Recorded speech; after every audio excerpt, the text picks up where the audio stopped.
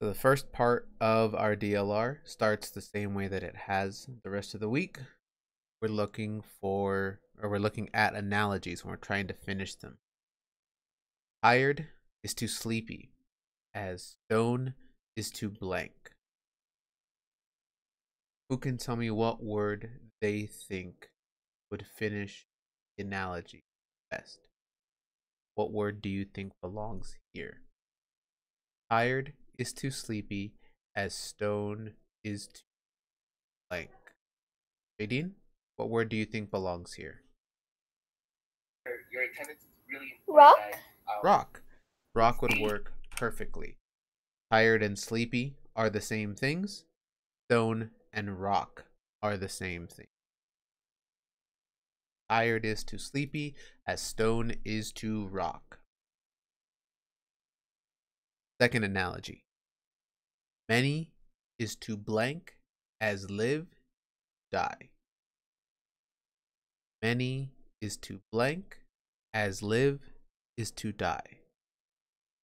What word do you think belongs in that blank? Ezekiel, what do you think? What word would you use?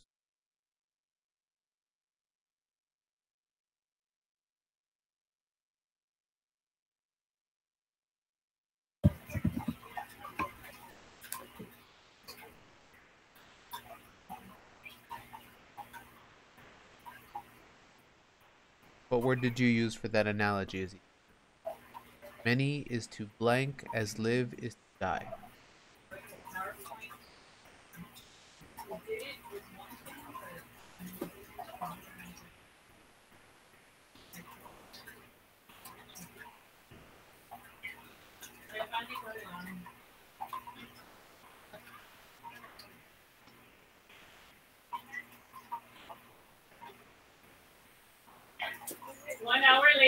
Did you come up with the word for it or no?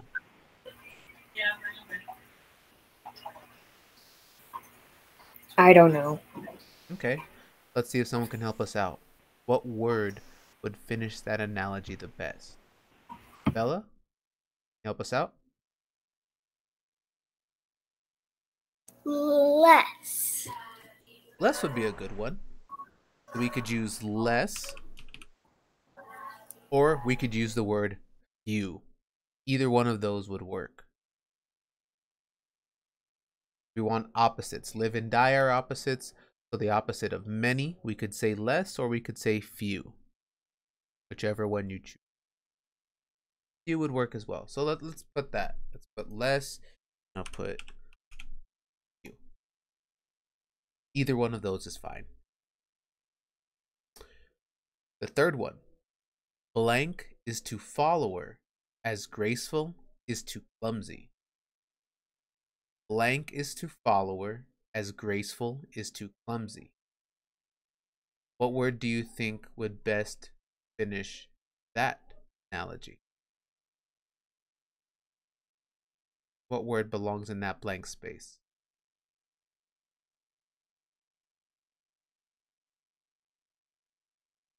Graceful and clumsy are opposites. What's the opposite of follower?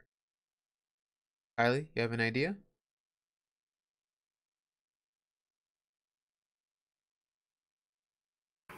Yeah, I probably didn't really want to live to Ashley maybe.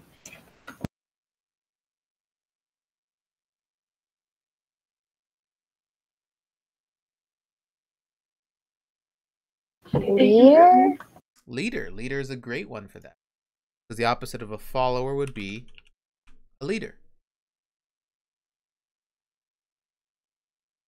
And the last one. Near is to blank, as happy is to glad. Near is to blank, as happy is to glad. We don't need the ruler for now, Ezekiel. Let's go ahead and put it away. Christopher, what word do you think fills in the blank? Far. But take a look at the rest of that analogy, Christopher. Happy Oh. and glad. Are happy and Close? glad the same or are they opposites? They are the same. Close? Same. Close. Close would work. Since happy and glad are the same, I need a word that means the same as near. So close is a very good word to have there.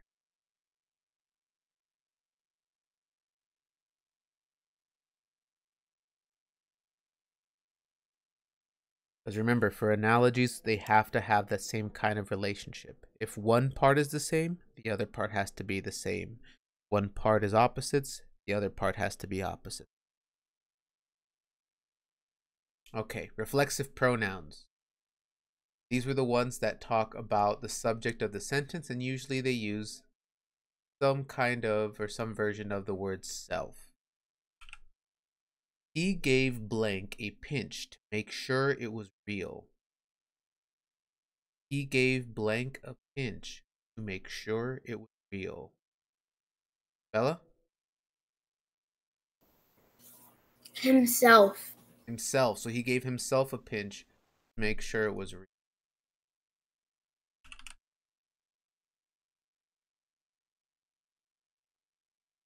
Next one. She hurt blank on the sharp corner. She hurt blank on the sharp corner. What word belongs in that blank? Christopher. Herself. Herself. Very good. She hurt herself on the sharp corner. They left enough soup for blank. And this one, since it says they, this is a plural. So it's not self, it's selves. But what? They left enough soup for blank. Zaya, what do you think? Okay, Sebastian.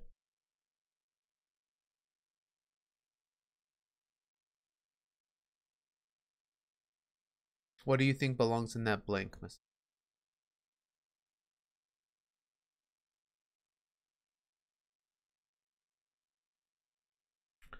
Not ourselves.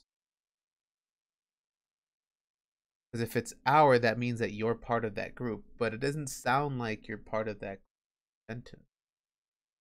Bella, can you help us out? What do you think? Themself? Themselves. So because it says they left enough soup, they're talking about people that are not you, or a group of people that doesn't include you.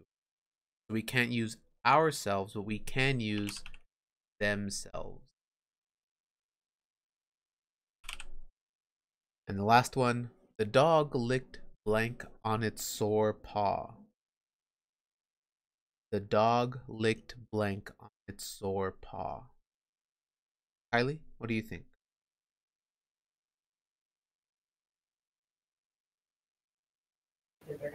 It's. The dog licked itself on its sore paw. And in this case, we have to use itself because we don't know if it's a girl dog or a boy dog. Otherwise, we could have used himself or herself. But because they never tell us it's a boy dog or a girl dog, we have to use itself.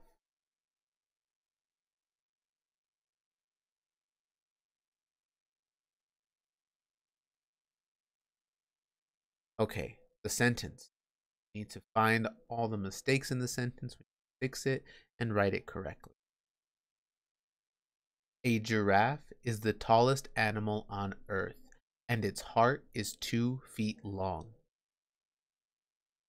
Giraffe is the tallest animal on earth, and its heart is 2 feet long. What's a mistake that they left in the sentence? Kylie? Heart to head. No, that's actually okay. It's got a huge heart.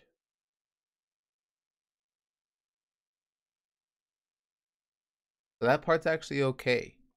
I mean, a giraffe also has a pretty big head, but having heart there is okay.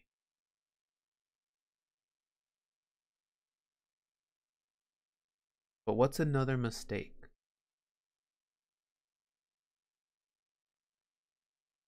Three of them. Alexa, do you think you see one of them? I think you should change feet into inches. No, not inches. So I like what you Centimeters? guys are thinking. It's pretty crazy to think that a giraffe could have a heart so big. But yeah, got a pretty big heart. 2 inches would be a very, very small heart. But a giraffe has a pretty big heart. 3 mistakes in this. 2 of them are punctuation. 1 of them is capitalization. Messiah, what's one of these mistakes? 2 punctuation, 1 capitalization.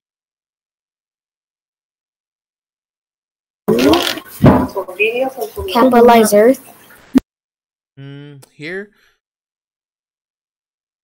we don't really have to here, but there is something that we do need to capitalize. Alexa? The A before giraffe because it's the first letter of the sentence. Very the good. word. The A in front of giraffe, then we have to capitalize it because it's the very first word in the sentence. Okay, 2 punctuation mistakes. Right, punctuations are small, so it's kind of hard to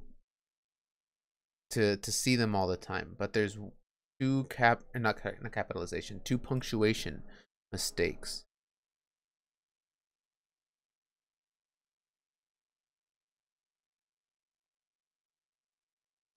Noah, what do you think is one of the mistakes? Did we already say put a period at the end? No, but look at the end of the sentence here. They have an exclamation mark. In this case, it's actually okay to leave the exclamation mark there because, like we were talking about earlier, it's a pretty amazing fact that a giraffe has a heart that's 2 feet long. Very long heart. So because it's something that's like surprising, we can put an exclamation mark there because it's something that people might not expect. Jadine, what do you think? And procedures. I only have 6 of them. Where it says a giraffe is the tallest animal on earth, I think we should put a comma there because that can make a sentence. You're absolutely right. I have 2 sentences here. I'm combining them and I see that I already have a conjunction, so I need a comma. I have the first sentence, a giraffe is the tallest animal on earth. And again, I could always check that with I believe that. I believe that a giraffe is the tallest animal on earth. And I have a second sentence. I believe that its heart is 2 feet long. So I need a comma here. There's one last punctuation mistake.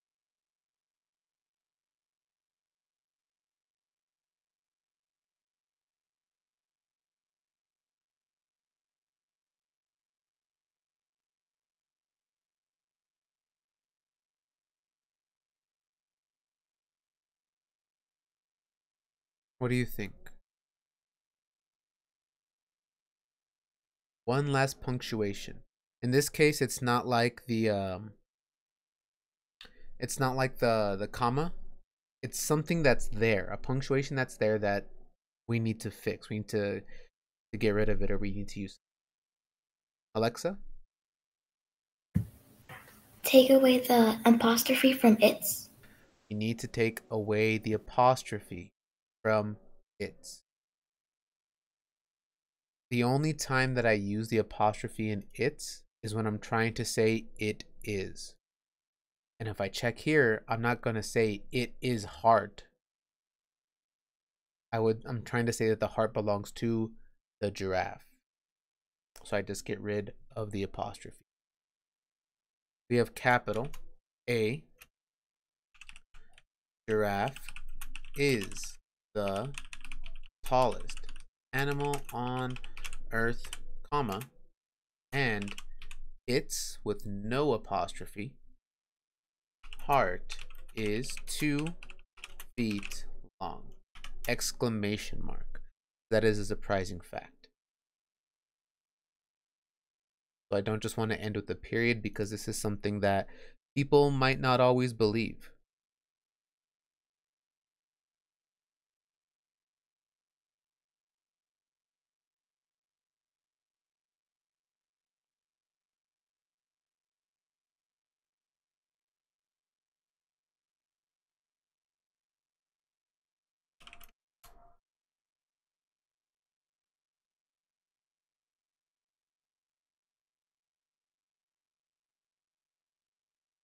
Okay.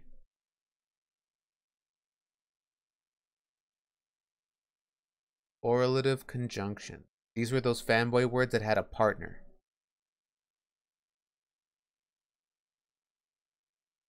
In the first sentence, neither Elijah nor Bill knew the stranger. What's my conjunction? Haley? Nor. Nor, and what's the partner for nor? Oops, hold on. Neither. Okay, neither. Neither and nor. What about the second sentence? Either Susie or Rosie will wash the dishes. Jada.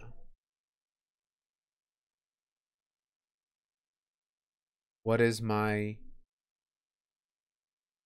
conjunction and what is the part?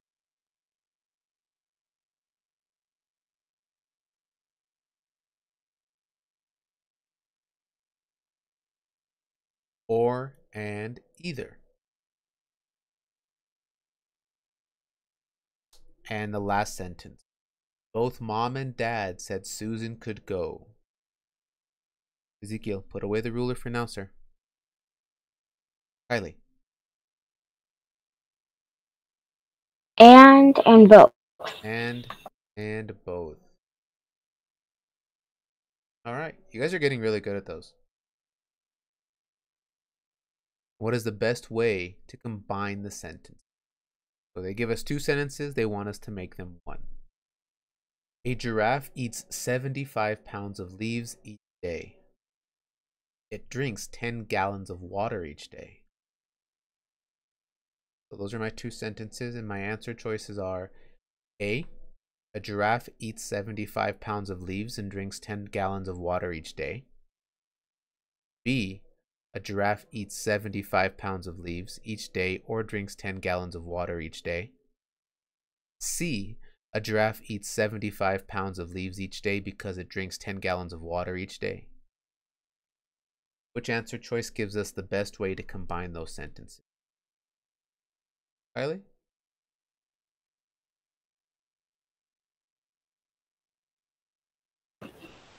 A. A.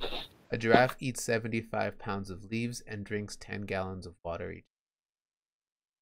That is the best way to combine these. So this one looks a little bit different than normal because usually we need a comma and a conjunction when we're going to combine those sentences. Answer choice A doesn't have a comma, but answer choice A does have the correct conjunction. And what they did to make sure that it was okay is they changed that second sentence. Instead of saying it drinks 10 gallons of water each day, they changed it to just drinks 10 gallons of water each day. Since they got rid of the subject of that sentence, it, all they need the conjunction. So that what they did is they turned this into a compound predicate. Two things that the giraffe does. The giraffe eats 75 pounds of leaves, and the giraffe also drinks 10 gallons of water. Yes, Jadine?